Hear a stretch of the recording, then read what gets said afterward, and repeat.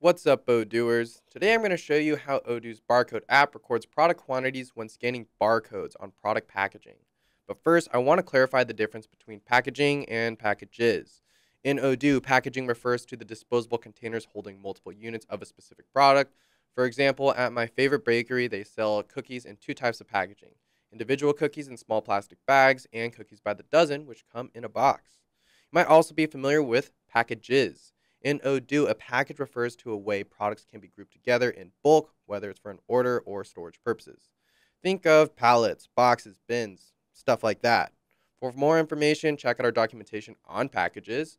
But for now, we're going to stick to the concept of packaging. Let's take a closer look at how Odoo's inventory and sales app seamlessly handle product packaging when it's scanned in the Odoo Barcode app.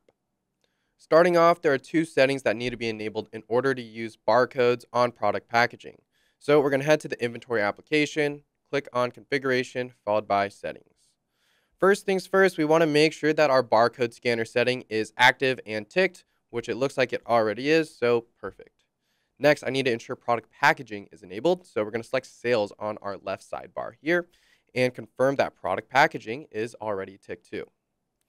As this implies, the Barcode app is integrated seamlessly with sales and inventory apps. Alright, so our settings are now good to go to scan barcodes on product packaging.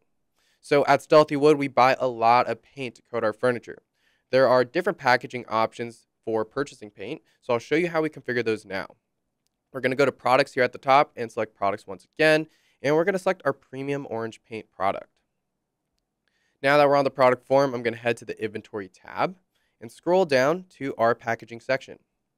Here you can see that we already have two configured packaging types for our orange paint. We have a single can as well as a 4-pack. Recently, our supplier informed me that we can start purchasing 8-packs. Sounds way easier than going to the gym. So I'm going to add that now by clicking Add a Line and just typing in 8-pack. And as you can see, there is a column for package type. This needs to be configured separately by going to Configuration and then selecting Package Types. So our warehouse receives and stores paint on pallets. So I'm going to go to my new 8-pack line, and I'm going to click into this blank field here under Package Types and select Pallet.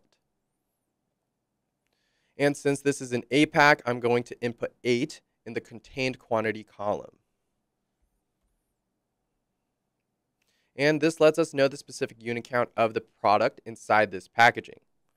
And you'll also notice we have a barcode field, and this is where we can input the barcode that we want to be scanned for the 8-pack. And I've already had a randomly generated barcode, so I'm just going to paste it in here.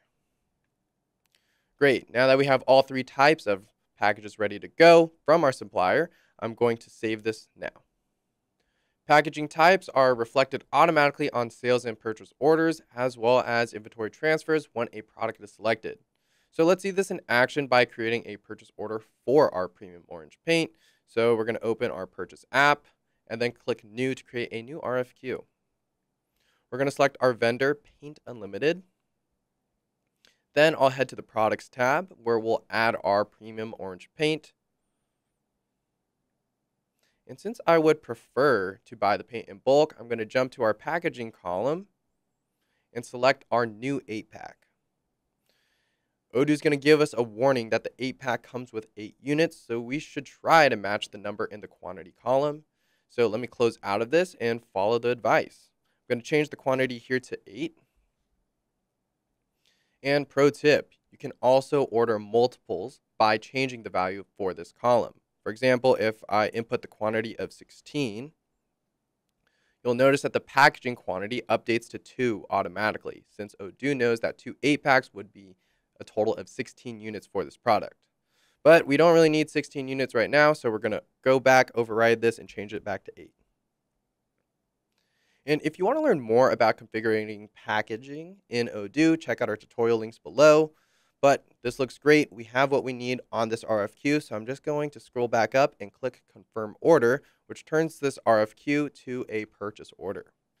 The PO looks as expected with a quantity of 8 orange paint cans. Great. Now we'll wait for our shipment to arrive. Wow. That was fast. Paint Unlimited has already delivered our 8-pack. My personal trainer is lucky that my 8-pack hasn't arrived that fast. Either way, I've picked it up from our delivery truck, so now it's time to begin scanning the packaging and stock these bad boys on our shelf. So I'm going to open up our Barcode app, and here I can access our warehouse receipts one of 3 ways. The first one is by simply scanning the barcode on the printed receipt. Second is by manually typing in the receipt number by clicking into this barcode image here and entering it. And finally, we can also click Operations right here and click on Receipts, and then choose the receipt we need, which will be our Operation 19. And voila, Odoo already knows there are 8 cans in our box here. Remember how I inputted the barcode number on the product form? Well, that same barcode will be used for all 8 packs. So now I can just scan the barcode on the packaging, and voila. Odoo automatically updates the received quantity since it knows there are 8 cans inside this packaging. To finish recording this receipt, all I have to do is click on Validate. And just as expected, Odoo tells us that our transfer has been initiated.